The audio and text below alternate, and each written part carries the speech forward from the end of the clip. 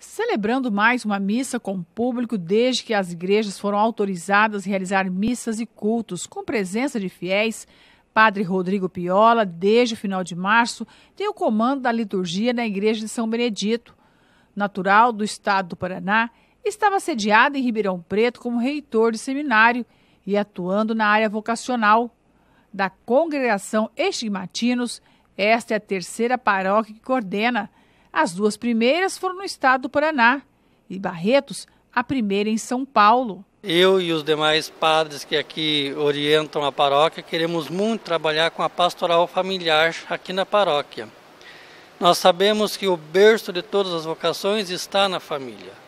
E se a gente reza pela família, para a família e com a família, nós vamos ter o catequista de amanhã, teremos o jovem presente na igreja, teremos o coroinha, o acólito, teremos aí aqueles que vão se dedicar à vida matrimonial, na vocação matrimonial, e também teremos aqueles que sentirão um chamado muito mais especial, muito mais fecundo e muito mais particular, que é a vida religiosa consagrada e a vida sacerdotal. Então hoje nós temos várias famílias religiosas, tanto na dimensão feminina quanto masculina, e desejo muito sim, como pároco, mas também como integrante de uma comunidade religiosa estigmatina, incentivar, promover, motivar e rezar pelas vocações de um modo geral, e especialmente pelas vocações religiosas sacerdotais. De acordo com ele, levar a palavra em plena pandemia é mais que uma missão, um desafio. Nessa celebração, vimos todos os protocolos de saúde serem colocados em prática, do distanciamento dos assentos ao uso do álcool gel antes da comunhão. Mas afirmou, o grande templo está dentro de cada um que acredita no Deus maior. Creio que é o exercício da nossa fé.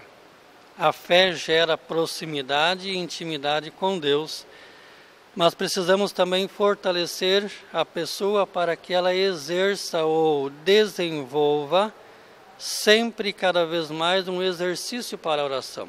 Nós sabemos que rezar hoje, se de fato não qualificarmos a nossa oração, ela se torna mais uma atividade entre outras atividades. Então, no momento de pandemia, no momento de distanciamento social, no momento em que os templos estão fechados, nós como padres religiosos precisamos motivar e incentivar a primeira dimensão da igreja, que é a família. E mais ainda, cada pessoa dentro de uma lógica da fé, da lógica sacramental do batismo, nós somos a igreja particular. Cada pessoa é templo do Espírito Santo.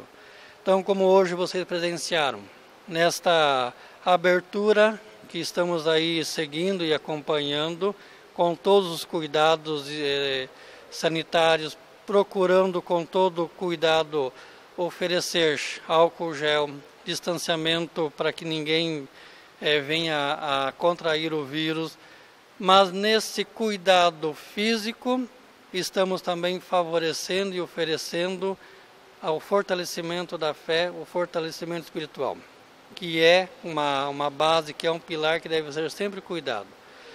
Da mesma forma que eu cuido do meu físico com o alimento diário, da mesma forma eu devo também alimentar a minha fé e o meu espírito com o alimento que a igreja nos oferece.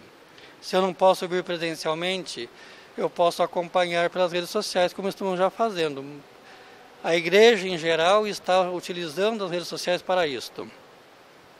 Há a possibilidade de vir até o templo, nós vamos oferecer ao fiel, dentro dos cuidados possíveis, o alimento físico eucarístico, que é a Eucaristia, que é o corpo e o sangue de Cristo, nutrido, alimentado, catequizado pela palavra.